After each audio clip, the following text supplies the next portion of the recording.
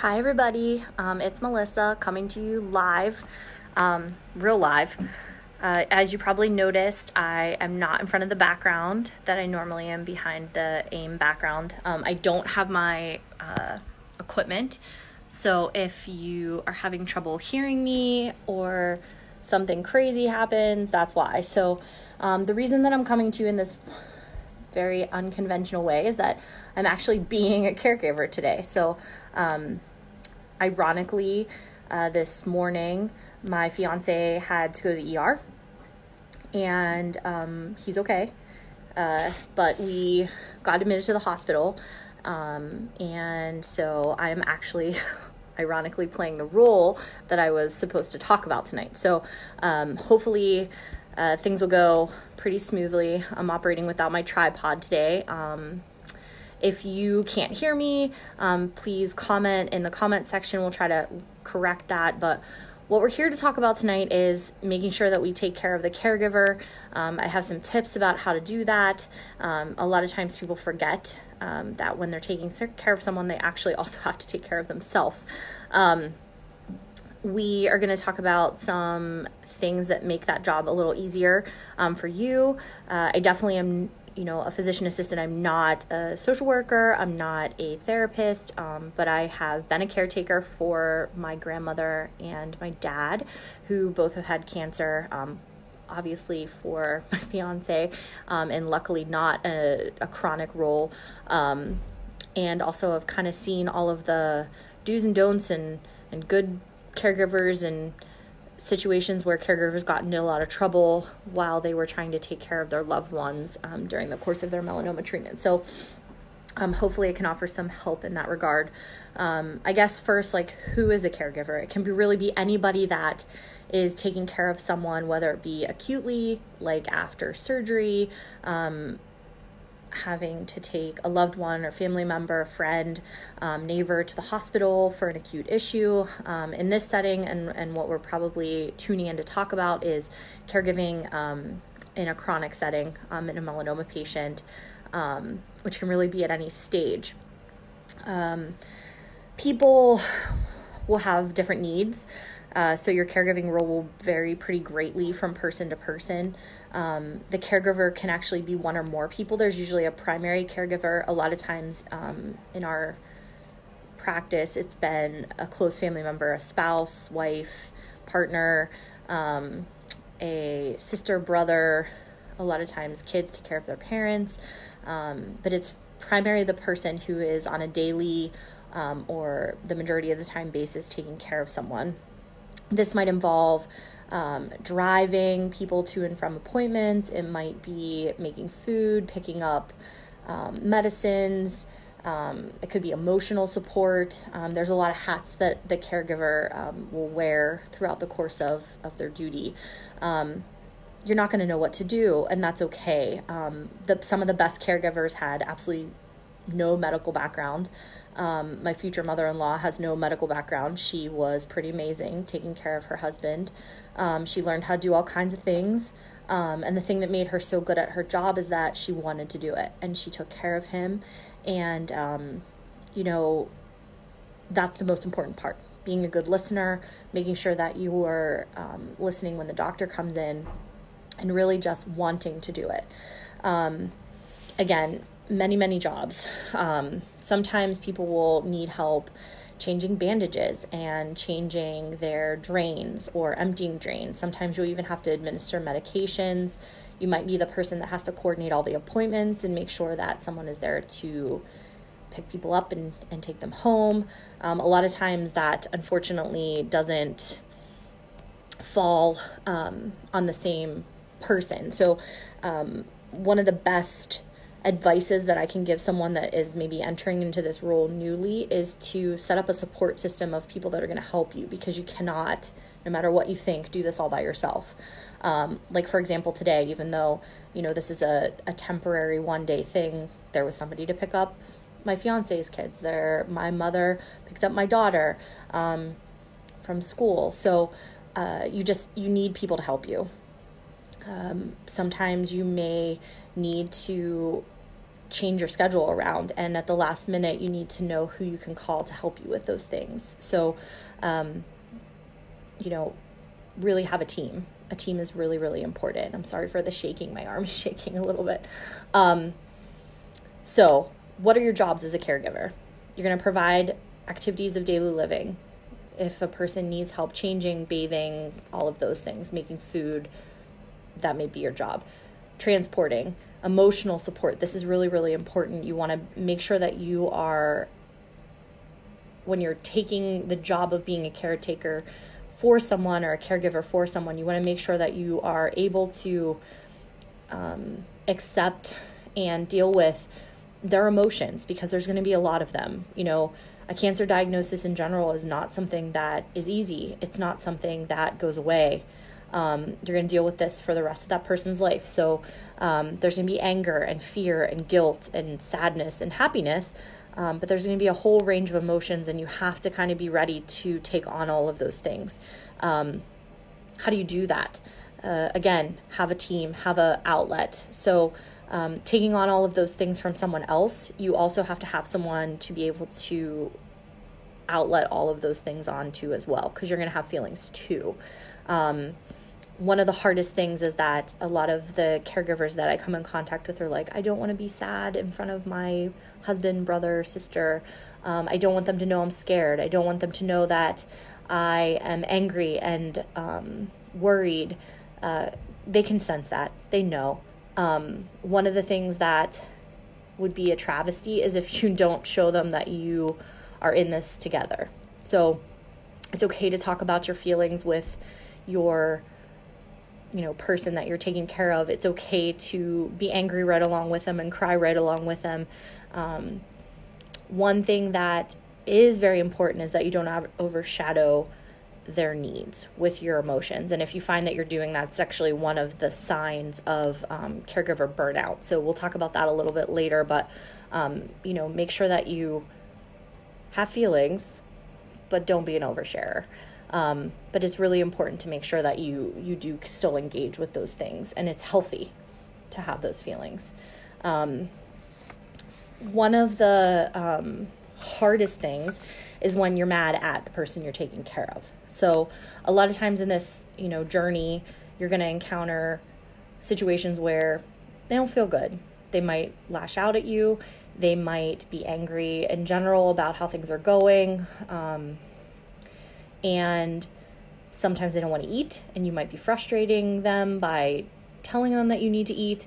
There's no way to make someone do things that you want them to. There's no right or wrong way to feel. Each person that's going through this journey is going to feel differently. Sometimes patients will express anger with family members that they're not directing those feelings towards the right person. And we've been involved in the middle of a few family meetings that the caregiver and the patient just really aren't seeing eye to eye. Sometimes that involved getting a new caregiver, and that's okay. Sometimes it's just a matter of kind of establishing where those feelings are coming from. We just had a scenario where a patient was really, really angry with his caregiver and kind of caregiver team because they had contacted the doctor to tell them some symptoms that were happening kind of outside of his knowledge. Like, they called the office behind his back, kind of. And so he was really, really hostilely feeling towards them, but they didn't really understand why. And so we kind of sat down and talked about it. And, this is kind of part of your overall care in your oncology office as well. If there are issues like this, everybody's on the same team. We all have to work together to make sure that this goes well. So, if there are conflicts between the patient and the caregiver that you just really can't resolve at home, it's totally okay to reach out for help, whether that's a social worker, your physician assistant, your doctor, another friend. Sometimes a third party can kind of see and sort through all of the issues. But again, it's very, very normal, and you should definitely talk about it. If you get to the point where you're experiencing some caregiver stress or burnout, so this is not an easy job.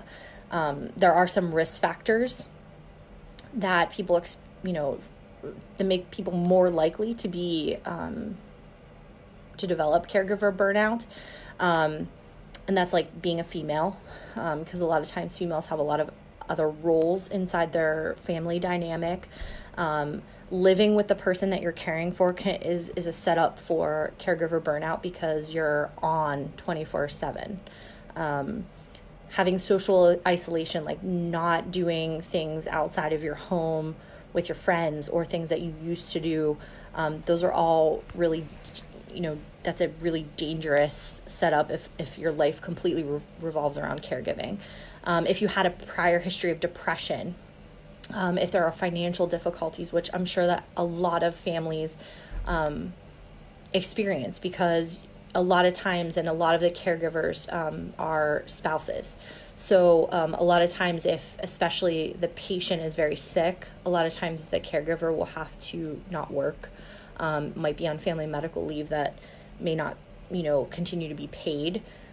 So a lot of times financial difficulties play a high role, and in every aspect of a relationship, whenever there is stress from money, that can bring a huge amount of stress into the caregiver role as well. Another thing that probably doesn't happen very often, but sometimes can, is not choosing to be a caregiver. So occasionally we run into situations where you're the only family member, and caregivers feel compelled to take this role on, even though they may not really want to. So really, that's a role that you really need to think hard about before you do. Things that you can do if you do find that you're experiencing depression, anger, not sleeping, not taking care of yourself, are to accept help. People are willing to help. Family members, friends, there are always people that are willing to help. You just have to ask for it. Again, you can't do this by yourself. This is not a one-man show. You need to focus on not being perfect, because there's no way to know the exact right thing to do in every situation. But the most important thing is that you care and that you try. Set realistic goals for yourself. You're not going to be able to know all of the answers and know what all the medicines are, but ask questions. We're going to go through in a couple minutes some things that will really help when you go to your doctor's appointments, which I found, the best caregivers tend to do these things. The other thing that is kind of important, and it seems sort of stupid, is make a daily routine.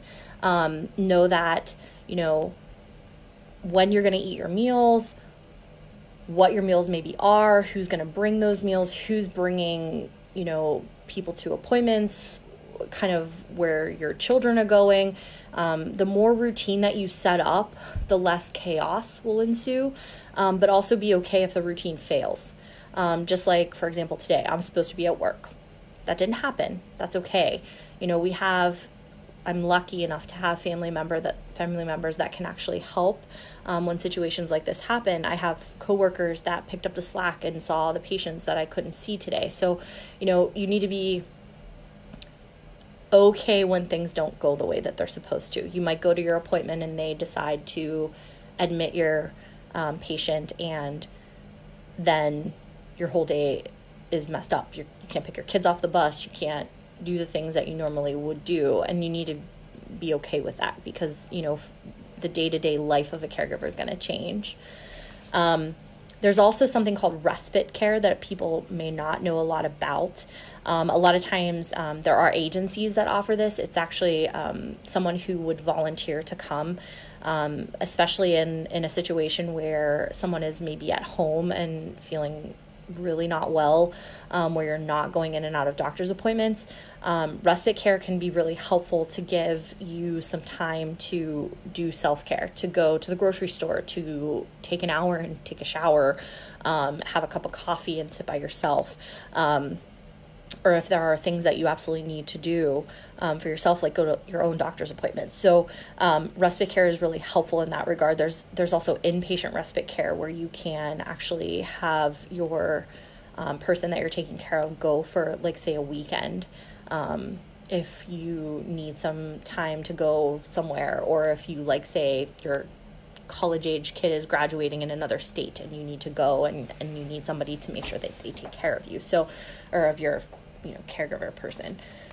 So respite care is something that a lot of people don't utilize, but it is available. It's something that the social worker in your office would be able to help with. So that might be something that you want to look into as well.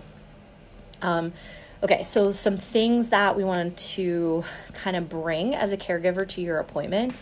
Oh my gosh, I'm tilting. Hold on. There you go. One of the really best, well-organized caregivers that I've ever met had a notebook and a binder that she brought to pretty much every appointment from the time I met her until they stopped coming.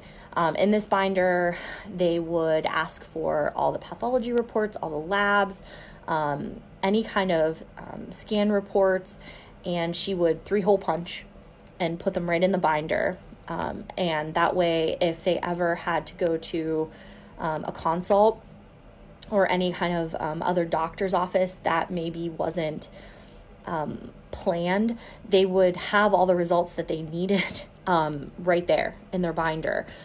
So they were always very, very prepared. We had sent them to a pulmonologist once. The pulmonologist didn't get their records. She whipped them out of this folder, and we're ready. She just handed them to him and said, here you go. And so it saved a lot of time for not only the care team, but also for her husband. The other thing is that she would bring a notebook. And in this notebook, hi Heidi, you're the best too. In the notebook, she would write any questions that they came up with when he wasn't there.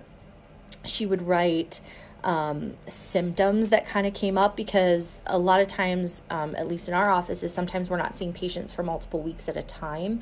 And something might happen right after you were in our office that maybe came and went and wasn't really urgent or acute that you need to call the office, but write it down, because all those things are really important. Or like, I had diarrhea for 3 days, but then it resolved on its own.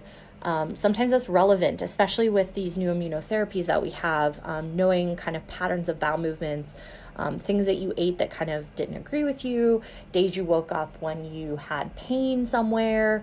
All of those things are really important. And so she would write all of those things down and the dates that when they happened, and it was really easy to kind of follow the timeline for what sort of happened when we weren't there. The other thing is she made a list of his medications, and she slid it in the front part of the binder, and anytime it changed, she would update it. So that was always helpful in situations where we were changing things around. So have a notebook. In that notebook, you also want to make sure that you write down the plan. One of the things that I think is really important is understanding what is happening for your care and making sure that you have all the things that you need. One thing that we're going to try to start doing, and that we have kind of started doing in certain situations, is making a sheet of paper. Like when someone, for example, has colitis, diarrhea from immunotherapy, or some other complication of immunotherapy, we actually make a sheet, and it tells you exactly what steroids to take on which days, when to start them, when to stop them, other medications that you might take with the steroids. We say, like, we list side effects of the medications that we give on there, when it's important to call the office. Those are all really helpful things. Now, not every office is going to do that. So what I have encouraged people to do is keep in that notebook, like, these are the new medicines that were prescribed. These are some of the side effects that might occur from taking these medicines. These are the reasons that I would want to call the office. You're not going to be able to remember everything, but the most important thing is that you ask questions if you don't understand, because the best way to be a good caregiver is to understand what you need to do. One of the other things... Sorry, I thought we were going to have to jump off for a minute. One of the other things that the notebook will help you with is kind of going back when you are home, and knowing the things that the doctor might have said. And if there are gaps, jot them down in the notebook so the next time that you come, you'll be able to ask. I think that's really, really helpful.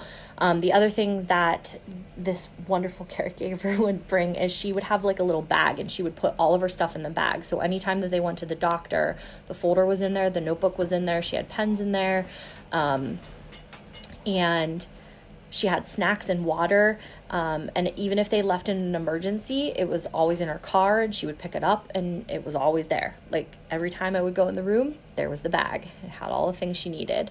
One of the other things that being a good caregiver, and Heidi, that's really, a good point, is not being afraid to talk about alternative treatments. It's kind of your job to ask about the things that maybe are tough. So things like medical marijuana, things like acupuncture, it's okay for you to think outside the box. It's okay for you to ask questions. That's kind of why you're there.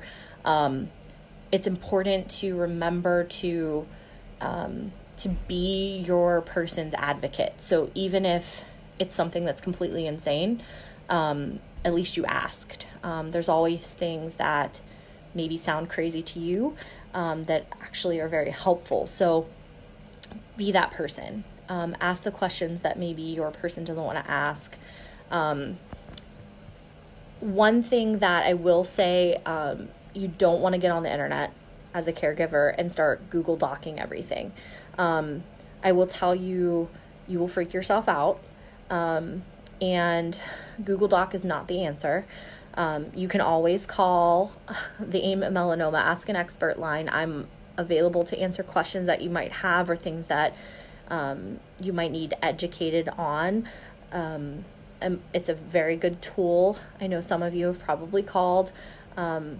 One of the things that I love for my patients that I take care of personally is, and I probably say this ad nauseum, is it's important for me to know that you understand what's going on, because then I can take care of you better. Because if you understand why we're doing things and I understand why you're doing things, then it makes it a lot easier to work as a team, and we can make sure that, everything's happening the way that it's supposed to. And if there's something that doesn't seem right, probably isn't, and we want to know about it. So your role as the caregiver is to be that communication if the patient doesn't feel comfortable doing that. So you just have to plug away. Tim, 3.5 years, you're doing okay.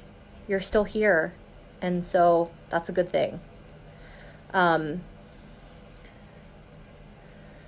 Yes, Heidi, you also don't want to be afraid to ask what happens at the end of life with cancer patients. That's something that I actually am setting up with our counselor and a social worker to talk a little bit more about hospice. That's something that I hope we're going to make available like in the winter months, like January, February, to kind of broach that subject.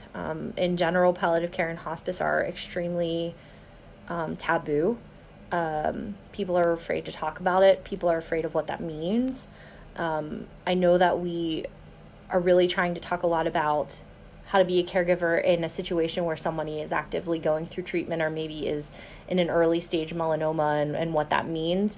And those are all important things, but one of the hardest jobs for a caretaker is end of life care. And I think that would be a really amazing topic to just devote in and of itself, because you're not prepared for this. No matter how much you talk about it, you're not prepared for this. So it's something that I think talking about really would help. And hopefully, if you think that that's something that you'd be interested in, comment below. I would love to do a whole Facebook Live on just that. So I was trying to look to see if there were any other questions. Hi, Debbie. In here, some of the things that, like, questions that you want to ask, like, especially when you're going to talk about like new treatment plans, is like, what do we need to bring? How can we prepare for this? How long will the treatment take? Do we need to worry about driving on the day of the treatment? Are there side effects that might happen immediately on the day of treatment, or in the couple days after treatment, that we need to know about? A lot of times your care team will tell you those things, but they might not. There are some really good resources for caregivers that talk about not only like how to deal with stress, but also tips about like what things you want to ask. On our Aim at Melanoma website, there is a whole section on patients and caregivers that you can click on. It has links to other avenues like from the National Cancer Institute, Family Caregiver Alliance, the Caregiver Action Network, Cancer Care. There's lots and lots of really good support systems for caregivers. Again, you can always contact me if you have any questions or if there's anything that I can do to help you. One other thing that I wanted to make sure that we really, really quickly talked about, and I forget where I put it on here. See, I have notes. I always have notes about everything. Well, I guess we can go back to it another time. It must not have been that important. There was something on the tip of my tongue and then I completely forgot it, but that's how the cookie crumbles whenever you're flying by the seat of your pants. So again, if there's anything that I can do to help, please let us know. Please reach out if you need help. Always remember that there is somebody that will be there to help you. Real quick, I wanted to let you guys know that next month's Facebook Live is actually going to be on stage 2 melanoma and why it's so important and kind of what new things are happening. That will be the week before Thanksgiving. So we'll probably do some promotion for that, but stage 2 melanoma specifically, we're going to do a whole Facebook Live on stage 2. So that's in a month. If there are other topics that you want to talk about or you'd like to hear about, please leave some information below. If you have follow-up questions, please find me on the Ask an Expert link on aimatmelanoma.org, and we'll get you taken care of. I hope you guys have a good night. I'm going to get back to my fiance now. Here he is. So nice. Say hi.